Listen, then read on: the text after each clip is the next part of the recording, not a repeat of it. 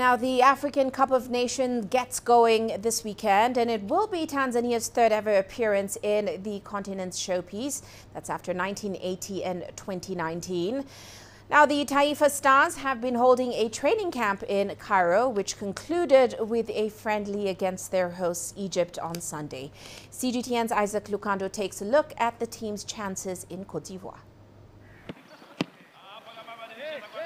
Over 4,000 kilometers from home, Tanzania's national team Taifa Stars is ready for the Africa Cup of Nations. Coach Abdallah Mruche is confident his charges could fare well in this year's competition and future ones too.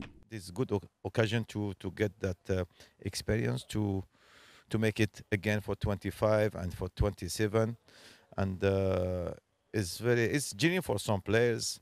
It's good to start to dream about AFCON, then World Cup.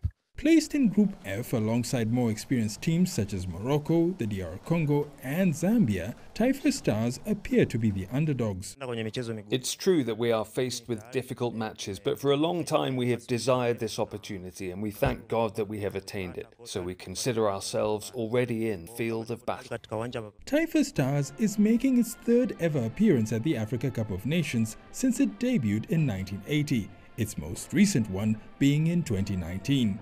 However, it has had a not-so-impressive record at the competition, with the team failing to get past the group stages. The winner of this year's Africa Cup of Nations is set to walk away with a record $7 million. If Tanzania's history in the competition is anything to go by, winning the prize money may be a long shot, but the national team has made it clear that its intention is to get noticed at Africa's premier football tournament.